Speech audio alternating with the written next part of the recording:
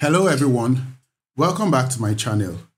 In today's video, we're going to look at how to establish a connection with the SQL Developer for the HRO user. Now remember, the HRO user is like every other user that connects to the database. Just that in this case, for you to learn SQL with Oracle, the recommendation is that you learn with the sample schema that was installed with the database. And this sample schema actually belongs to the HRO user. So let's see how to establish a connection using the SQL Developer. Now my SQL Developer is up and then my database is already running. So to establish a connection, you go to this connections pane and then click on the plus sign. And then for the name of the connection, we'll make it HR. And then the username, of course, is HR. The password is also HR. Remember, we altered the user and changed the password to HR. So this is what we're going to use. Now for the role, you leave it at the default, okay? The database will automatically connect this user with the default role. Now for the connection type, you can use basic, in which case all you need to do is impute your host name. If you remember very well, our host name is testdb.com. Then you come to this place and choose service name instead of SID because the HRO user is not recognized in the global database name, ORCL. Okay, so you use the service name orclpdb.com. Now I'll test this connection. You can see the status is showing success.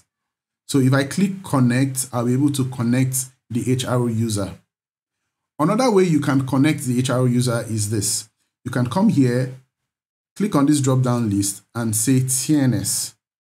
Now, in which case you will use the network alias ORCL PDB, which is the pluggable database where the HRO user is found. Again, if I test this connection, you'll see that the status is success. So you can use both ways to connect to the database for the HRO user.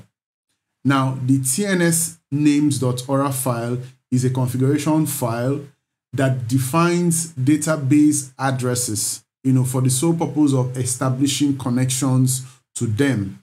This file will be looked into when we start talking about core database administrator task. But for now, we have to concern ourselves with just establishing a connection for the HR user. So I'll come back to basic,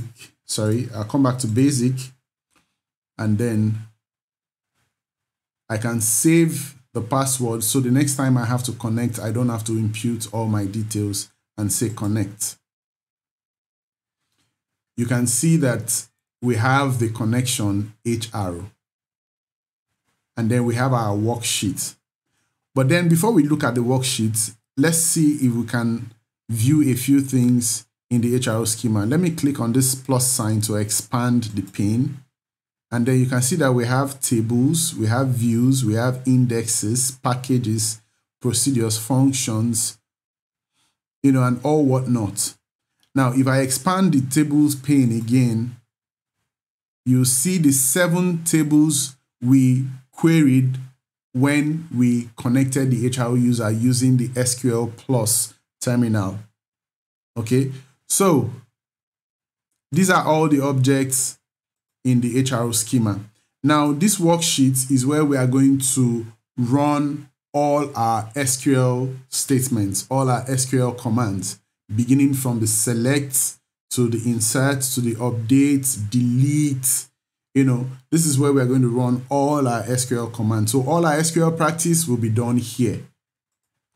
we can just, for an example, do select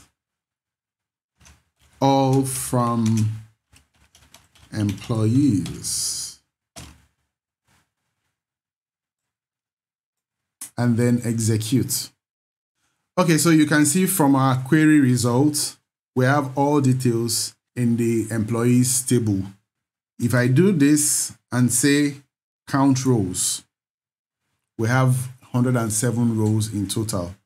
Okay, so this is how you use the SQL Developer. Now, in our subsequent videos, we'll be looking at how to start executing all our select statements and all other queries to our database. So thank you for listening. Thank you for watching this video.